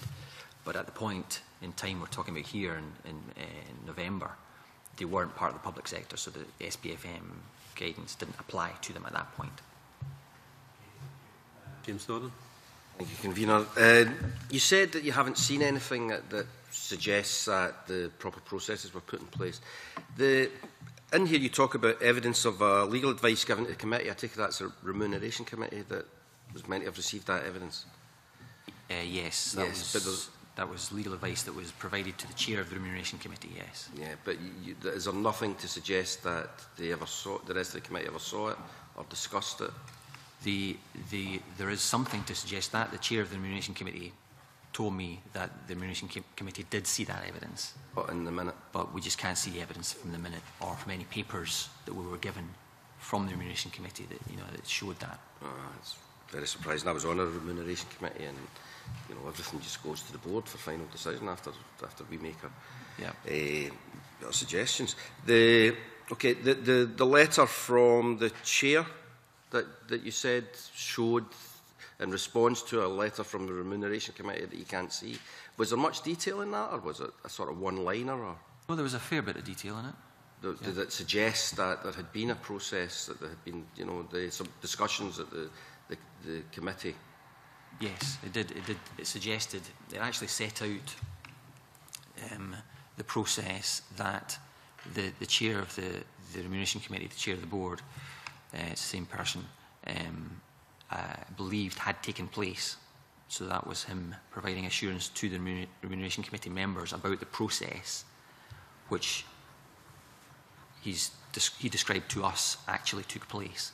So, and yes, the letter is quite detailed in terms of a number of bullet points about that process.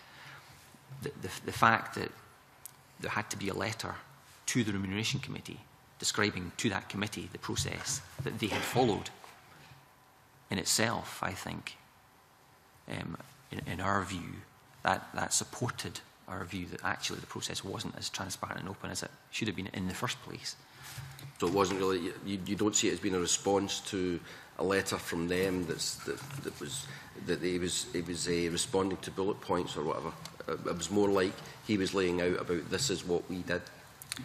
I think so, but because I've not seen the original letter, I can't say that for certain. But I think that would probably be something that although I don't want to speculate on what the board and the audit committee will want to investigate and what to look at, but I would imagine that would be one of the things they want to have a look at. The last thing I'd like to ask is, you said earlier on, correct me if I'm wrong about the language you used, but that the payoff itself wasn't unusual. Would that be fair? We've reported on several occasions in the past that voluntary severance payments can be a necessary way of reshaping public services. And obviously the sort of situation where you're merging 3 colleges into one, you have 3 principals and 3 vice principals, is the sort of situation where you might expect voluntary severance to be the right approach to getting a new management team in place. But because of the sensitivity of payments being made to individuals or from which they benefit, that's the reason why we think it's so important to have proper governance and transparency around it. Alongside the lack of transparency, the only other issue you have then is the one about garden leave, which you thought was pretty unusual. Would that be right? Yes, I mean, I think the governance concern is the main one. As the convener has said, £1.3 million in total, about 480,000 relating to these 2 individuals were costs to the college budget, and it's important the college can demonstrate that was done properly. We also do mention some errors made in the initial calculations by the college for all of the voluntary severances that they agreed, and then the question of garden leave or payment in lieu of notice for the 2 individuals.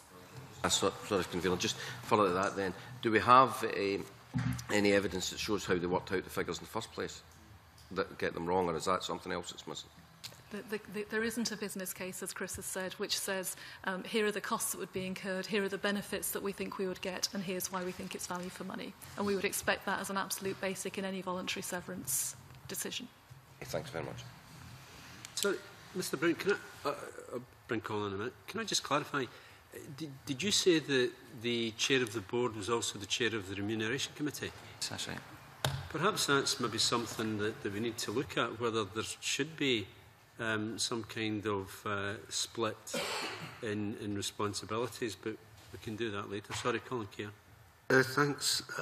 It's really kind of basic one for someone who's not a qualified accountant, whatever, but I noticed that in the report it says that the auditor gives an unqualified opinion on the college's accounts. Well, given the questions I've been asked by 2, 3, 4 of the members here just now, Mr Dornan's particularly about the process aspect about chairmanship and all these sort of things. Is that something that you could put a qualified accountant, or is it just the fact you feel you've been able to identify the money? It's the process is controversial as to how that money's been handled? Yes. So the accounts do fairly reflect all of the costs of the severance arrangements. And the payments in themselves are not... on the face of it, irregular payments, because they are the kind of normal payment that you might expect to see in a voluntary severance. The payments were in relation to voluntary severance payment, which is a contractual payment, in addition to an enhancement of pension, which is not necessarily contractual, and costs in relation to gardening leave. So a period of time, 6 months, where the individuals weren't actually working for the college, but they were getting paid. So all of those costs are, normal costs that we might expect to see in a VS situation. And we have seen in other colleges. We've seen other colleges make very similar kinds of arrangements in this kind of situation. But what's happened there is that they've been very clear about making sure they documented the rationale for the decisions that they took. In terms of demonstrating that those costs were actually value for money. The problem we've got here is it's purely a value for money and governance process issue. Because I was just a bit unclear about at what point does the unusual compared with the usual end up producing a qualified set of accounts as against an unqualified set. Yes, yes. So if the costs hadn't been reflected in the accounts at all, for example, then that would have been a qualified, probably an issue for qualification. Okay, thank you. The final question, your comments, Auditor General, about gardening leave, do you have any indication that prior to the mergers and creation of the new colleges, how many senior staff were on gardening leave and for how long by college? Not at the moment. One of the things that the team are currently doing is reviewing the accounts and the audit reports for all of the outgoing colleges. In some cases, we're going back and asking further questions of the auditors, either because an issue isn't clear on the face of the accounts or because we'd like to know more about the circumstances. If a particular issue arises at a college, I'll report on that separately. Otherwise, I'd expect to sweep that up as part of my next report on the college sector, as part of our update on the progress of reform. It would be interesting to see that, because I'm aware of concerns raised, for example, the one at the top of my head, James Watt College in Inverclyde. There could be others of where senior management were on extended gardening leave. And it would be interesting just to see the extent of that and whether colleges were using substantial amounts of public money to ease their way through a change process. So, any information you could get would be helpful on it. So, thank you very much. I just found a letter that we got as a committee in November 2013. Just talks about, it's from the SFC about guidance, and it says that the SFC said it's a good relation. We expect colleges' internal auditors to consider any risks presented by processes and advising SFC if they do not conform to our guidance. And prior to any payment, they expect them to be notified of any overall severance costs, to provide information on number of staff and associated costs before making any payment towards such costs. So was the SFC asked? Was the SFC told about this? In this case, they said, by the way, we have received no such advice. This is November 2013. So it might be too close to this. I think there's a timing issue anyway, as Chris says. These were finishing in 31st October. I also think that the word you used then was to be notified rather than for the SFC to approve them, so that there is a question about the process that was required. But our starting point is that the Funding Council's guidance dating back to the year 2000 was absolutely clear about what good governance looks like in these instances, and this process didn't meet that guidance by some way. Okay, thank you, Auditor General, for and your colleagues for their evidence. Before I move on to the next item, can I note for the record that apologies had been received from Colin Beattie and that David Torrance has been attending as his substitute. I apologise for not putting that in record earlier on. We will now move in to private session and take a break for a few minutes.